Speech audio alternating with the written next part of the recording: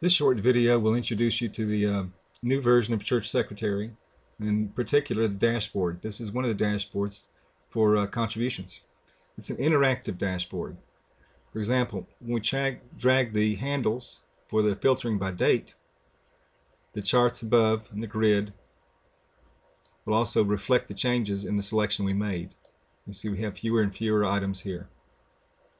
Let's go back. We can either go back by dragging or just remove the filter we set by dragging to show all records.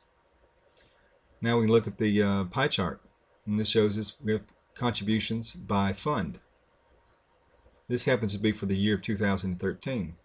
So if we click on one of these pie charts, we'll get a monthly view, and that shows the amount contributed by fund for each month. So we drill down from the year to the month, and now we drill down even further to the week, and we see how much was donated for that week and designated for a fund. We can click this arrow to go back up to where we started from, the year. The same way we can drill down on the bar chart.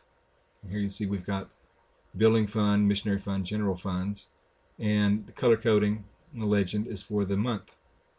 So we can drill down contributions for that month. Go back up. That'll let us export, but we're going to go back up by clicking this arrow. So one thing you might want to do periodically is print the dashboard. We can very easily choose to print the entire dashboard. Or we can pick out an element and print preview just that one section of the dashboard. So done here. Same thing with the bar chart. And of course we can export any of these charts to PDF, print them directly or to an image. And finally, we can print preview the grid as well.